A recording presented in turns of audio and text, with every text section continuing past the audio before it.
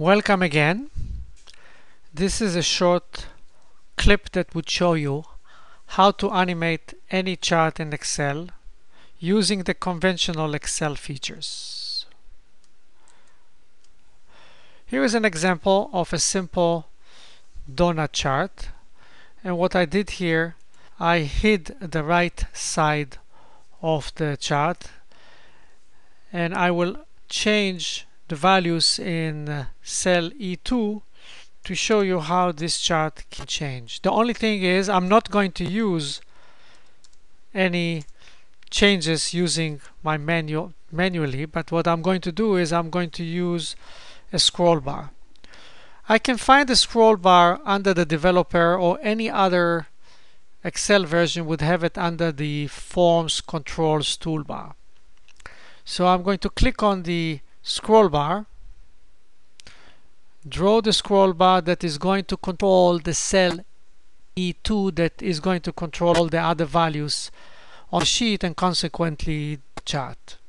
So if you right click and say Format Control, you are going to control or link cell E5. The current value of cell E5 is 50, and I would let it vary from the lowest value of 0 to the highest value of 100%. The incremental change is going to be 1. Anytime you're going to click on the scroll bar, it's going to change by 1. The page change is, if you wanted to move a little bit faster, is going to be 10. And when you say OK, you are ready to change the chart. You click out of the scroll bar, and when you click, note what happens to cell E2 and how this chart is animated. If you remember, this is the incremental change, which changes by 1, and the page change was 10. If you click here, it's going to change by 10, going much faster.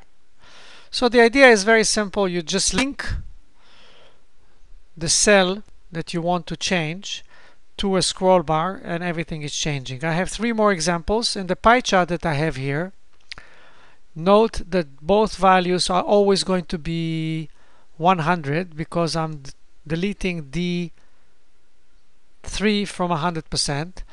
And this is what I did. Right click on the scroll bar.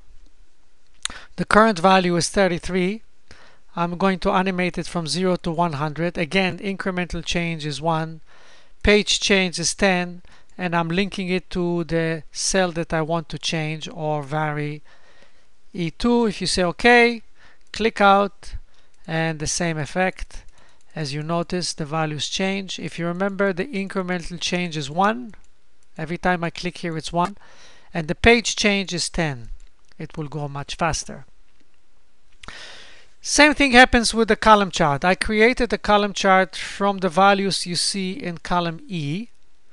Column E is a multiplication of the values in column F times the value you see in H1. So when you change H1, the entire column is changing, and so is the chart, all the columns on the chart. So I'm controlling all the columns together. I can of course control one at a time. One thing I did here is I made sure that these values don't change as the magnitude of the columns change. The way I did it is right click here, format the axis, and I made sure that the x-axis is fixed from -600 to +600. Otherwise the chart is going to keep changing.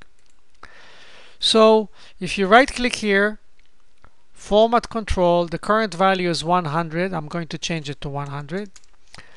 And change the values from 50 to 150 with an incremental change of 1, and the same thing. And I'm controlling H1. So when you click here and get out of the chart and click out on the incremental change, you see how the values are decreasing, and so is the chart. And if you click here, it's going to go with increments of 10. So that's pretty simple. The next sheet has a more realistic example. Here I have a break-even point analysis, and you can see the entire model where we sell 10,000 units. The selling price is $12.